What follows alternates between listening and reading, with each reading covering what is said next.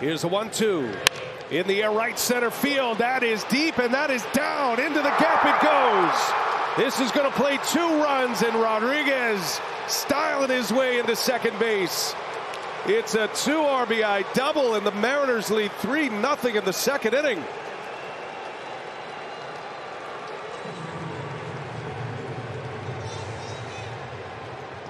Well, what a job by Julio Rodríguez. I got to believe when we see this replay, he was going with the fastball. I think he wanted it up above the zone, and he quite didn't get it up high enough. And I had just talked about Julio 320 off the fastball this year and gaps it to right center here with a huge hit.